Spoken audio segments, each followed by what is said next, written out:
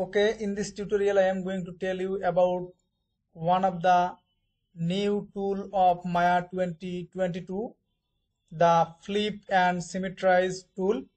So let's get started. Take a polygon cube, increase the width and depth of the cube to 8, height type 3, subdivision width, height and depth type 4.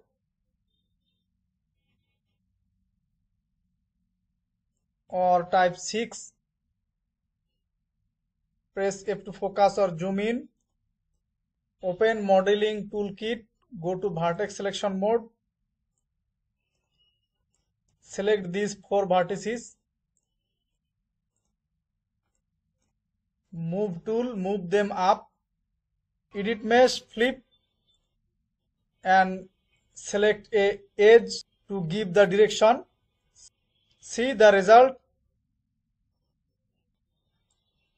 Select these vertices, go to edit mesh, click symmetrize, select this edge, see the result.